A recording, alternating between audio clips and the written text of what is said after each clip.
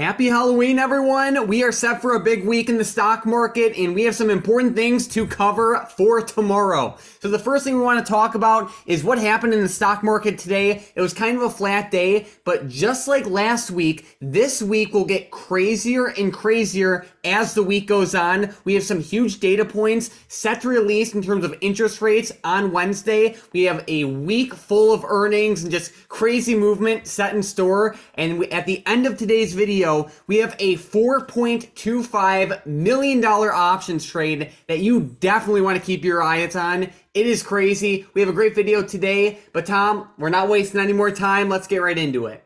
Yeah, Mike, today the Dow actually posted its best month since 1976 here, which is a pretty big surprise to me considering all the volatility that we've seen, and the market actually pulled back a little bit today. But you can see the SPY obviously had a pretty big intraday resistance right around 387.50. We saw 1, 2, 3, 4 bounces or so off of that level. And at the end of the day, Mike, we started falling right back off to the downside. So I know the SPY was continuing up off of last week's amazing trend back to the upside, but it looks like we are now pulling back into some of these big events, Mike. And I know one of the biggest events this week is obviously going to be the interest rate decision coming out at 2 p.m. Eastern time on Wednesday. And then Powell will speak at his press conference at 2:30 p.m. Eastern time on Wednesday. But be ready for volatility, guys. We saw a lot of red creeping into the market today ahead of these events. And it looks like, Mike, they're still pricing in a 75 basis point increase right here.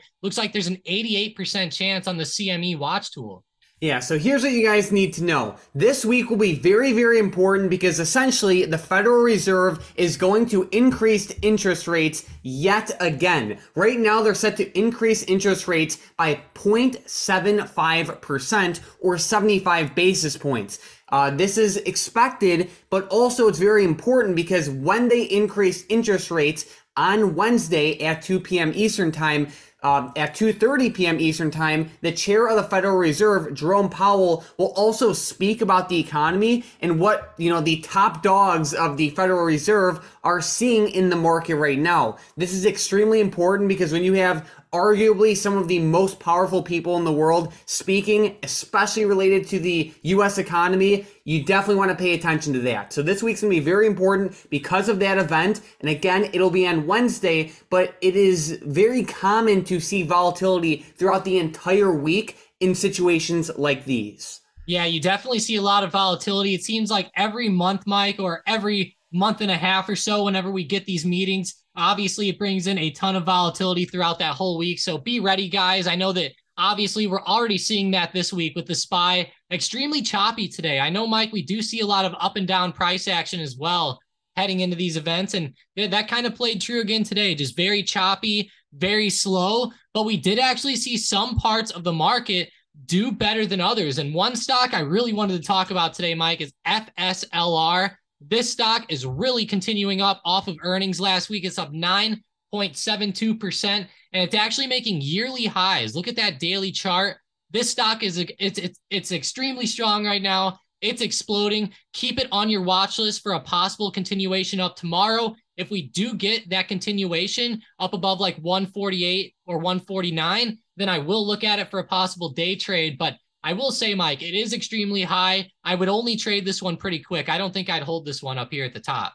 Gotcha. Yeah, it definitely had a great day today, and it has a lot of momentum. So good stuff there. One stock I'm really watching is WEAT. I know I mentioned this one in yesterday's video, and today it popped by around 5%, which is awesome. But this one is more of a play over like the next couple weeks or so.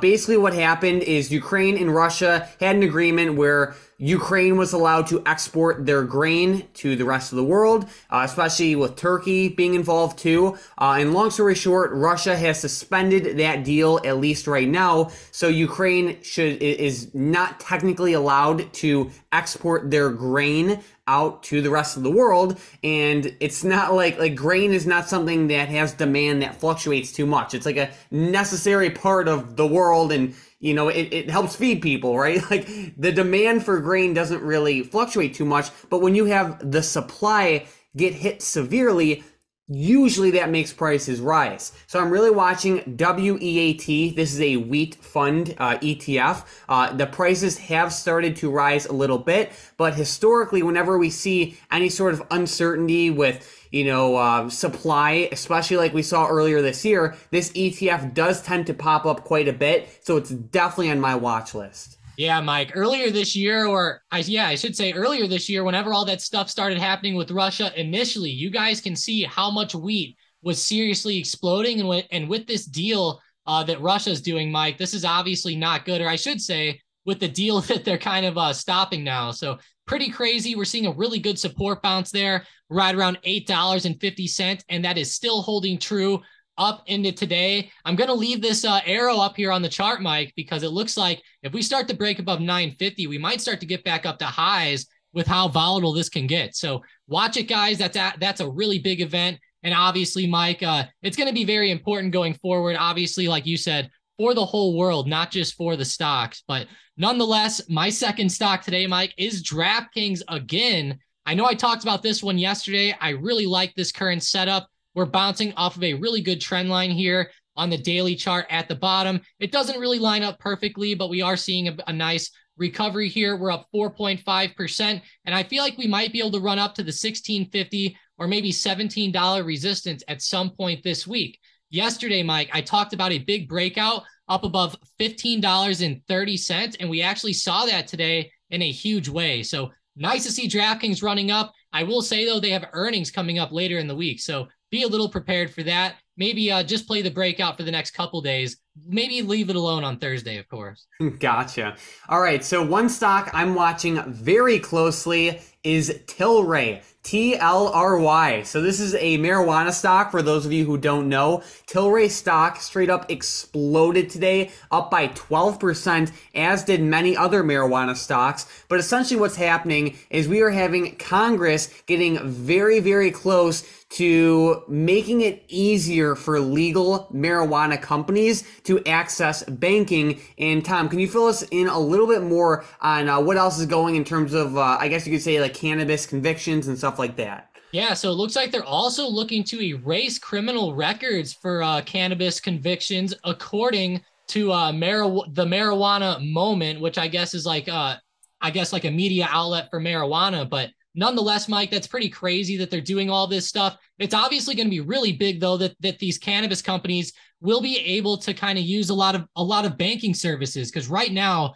obviously, cannabis is still illegal on a federal level. So that makes it very difficult for these companies to deal with banks and getting loans. So as we know, Mike, in the business world, loans are almost how a lot of businesses get going. So these companies need more loans, and it looks like that might start to come through. So huge news today, Mike, up 12% on TLRY. MSOS, which is a U.S. cannabis ETF, was up 7%, and the MJ ETF was up 7.5%. So like you said, huge moves across the market. And this is honestly some of the best news I've seen in a long time, Mike. Some people have said that marijuana companies getting access to banks is almost even better than legalization. So hopefully this helps them.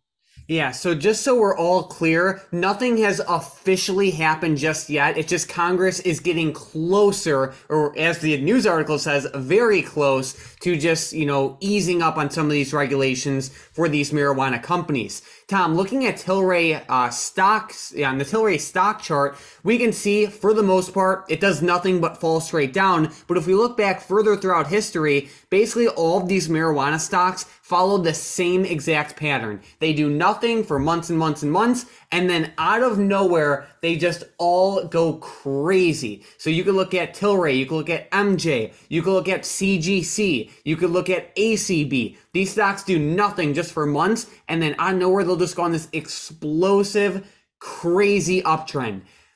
A lot of times, just any sort of event or catalyst or good news can spark that uptrend. So I'm watching TLRY and some of these marijuana stocks very, very closely over like the next couple weeks and months because of, one, the news we just talked about, but also, two, we have midterms coming up too. Yeah, midterms are going to be big. And I remember, Mike, a couple weeks or even a couple months ago, Biden actually came out and talked about looking at reviewing the legalization classification for marijuana. So I know that that might even be interesting in the marijuana sector too. I know that helped a lot of stocks pop up on the couple days that that news started popping too. So crazy stuff, Mike. I think these marijuana stocks might start to go back on a pretty good uptrend. Definitely keep them on the radar, and it's definitely looking solid, Mike. And it's been a long time coming. These poor marijuana stocks are down a lot. When I first started trading, Mike, some of the first big success I had in the market was actually on CGC. So it makes me feel good to see these kind of coming up again. Yeah, good stuff. They're definitely crazy movers, to say it bluntly. But Tom, some other things to keep in mind for the rest of the week is earnings. Earnings has been crazy over the past couple weeks. Can we go over back on the chart just to look what's on the schedule for tomorrow? Yeah, so for tomorrow, guys, it's going to be probably the biggest day of the week, maybe besides Thursday there with Coinbase, Block, and PayPal, Moderna, and stuff like that. But tomorrow, we're going to see SoFi, Uber, Pfizer, British Petroleum, Lilly, Marathon, and Phillips 66 all report tomorrow before open. Even Toyota down there, which is kind of interesting. So a lot of stocks before open. Then after close, we have AMD, which is going to be one of my favorites for the week, along with Airbnb, Energy Transfer, Chesapeake Energy, and a few more. So pretty big, Mike. AMD is obviously a huge name, along with SoFi, Uber, and Pfizer. So a lot of big ones are going to report, and I'm sure AMD is going to affect Intel, NVIDIA, Qualcomm, maybe a few other chip makers too. Yeah, so I know I said this in yesterday's video, but I'm still just like waiting, counting down the days until Friday when we have that DraftKings earnings report. DraftKings is one of my favorite stocks for the long term. I'm not necessarily hoping and praying it goes up on Friday. Of course, I would love to see that, but it's just like a longer term play. As any stock you own, you would like to see it go up, but it's definitely going to be my favorite for the week. Yeah, I mean that's probably my favorite one too, Mike. Of course, I mean I'm a shareholder of DraftKings, so of course I'm going to be watching that. But like I talked about yesterday, I feel like Coinbase and even Square or Block might be pretty big, and then AMD will be pretty big tomorrow. So keep them on the radar, guys. I'm sure we'll see a lot of huge movement, and I think Pfizer is a bit of an outlier for tomorrow morning, Mike. I know on the daily chart that stock has also been recovering up in a huge way. And then another thing I want to emphasize is with these earnings plays, everyone loves to jump into them before the earnings report, whether it be with shares, calls, or puts. But guys, keep in mind there's so much opportunity to play the stock after the report. Don't feel the need to gamble right before earnings are about to be released. You can get in after the earnings is already released and then just ride the momentum wave, whether it's to the upside or the downside. So keep that in mind. I know it's not as like hyped driven, or I guess it's not as exciting as dumping a bunch of money into calls or puts ahead of earnings, but honestly it's just safer and honestly just a better strategy. Yeah, it really is. I mean, I know a lot of people, like you said, love to gamble on it, and it can be fun, maybe a couple times a year here and there might be pretty fun sometimes, but really try to limit that, guys. I know some people find success with it, but in the longer term, Mike, I know most people that we've known who do this long term normally don't end up doing too well. So you guys can take that for what you want. But Mike, I know people love to gamble, and I'm sure we'll still see it. It looks like AMD is really starting to consolidate up here around $62. I can't wait for this one. Yep. All right, so Tom, it is now time for the momentum plays. With the first one, we have Redfin to the upside, RDFN. RDFN, yeah, let's go ahead and make them break above $5.06. It's honestly, that's right around a pretty big $5 resistance. All right, with the next one, we have a BABA, also to the upside. Baba, that was really nice to see this one popping this morning. Go ahead and make them break out above 64.80. All right, and then with the last one, we have GLD, but we need both directions. Gold, nice. Yeah, two directions here. So multi-dimensional, as they might say. But go ahead and make gold break down below 151.90. Looks like that's like the low of day there today. And if gold does start running up and they break above 152.50, watch for a breakout there. There was a pretty big wick there on Friday. All right, so we're watching GLD for a potential day trade to the upside tomorrow, only if it breaks above the level Tom listed. And the same goes for BABA and Redfin. And then we are also watching GLD for a potential day trade to the downside tomorrow, only if it breaks below the level Tom listed. But it is now time for the $4.25 million trade to watch. So I was doing some order flow hunting today, and I saw a very unusual trade with NU. So we don't talk about this stock too often, but NU, basically $4.25 million went into the NU 5-strike call options for January 19th of 2024. This stock is up 9% today. The strike price is right at the money. Some important things to know with this one. It is like a Brazilian banking company, and an election just like wrapped up in Brazil lately. I was looking at this stock, it definitely stands out when you have, over $4 million going into an at the money call option with, over a year's worth of time. It's tempting for me. I don't think it's a bad setup, but honestly, it's not my favorite setup out there. Last week, we talked about CGC calls to the upside with a whale who traded those ones. This NU call play, it doesn't look bad. I just feel like there's other better opportunities out there. But at the same time, if you guys want exposure to, I guess you could say, a foreign country whose stock kind of does whatever it wants, that's not a bad thing either.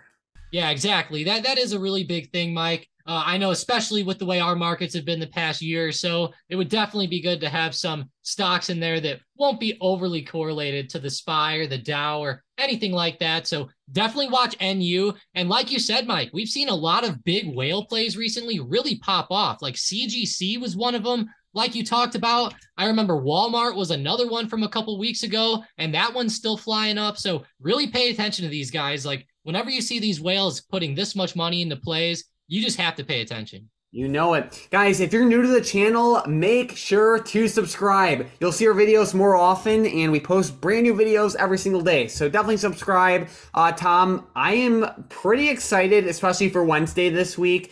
Besides the earnings, anytime we see these interest rate hikes, it always brings in volatility. Lately, it's been the bad type of volatility to the downside. But on average, these types of events with the FOMC interest rate hikes are normally good for the markets. Yeah, sometimes like in the past, like obviously heading up into 2022, we saw a lot of upwards movement. And I know a lot of that has to do, Mike, with obviously at the time, Powell kept touting transitory and obviously all of that stuff. And he was kind of saving the markets there for a little while. Now, obviously, they've been a lot more hawkish. So I'm curious, Mike. Hopefully they'll start to say some stuff where they can maybe start to slow down rates eventually. But as they keep reiterating, until inflation gets down to, 2 to 2.5% or maybe even 4%, they're going to keep raising rates. So I'm curious what they talk about, Mike, and hopefully they talk about inflation starting to fall a little bit. Here we go.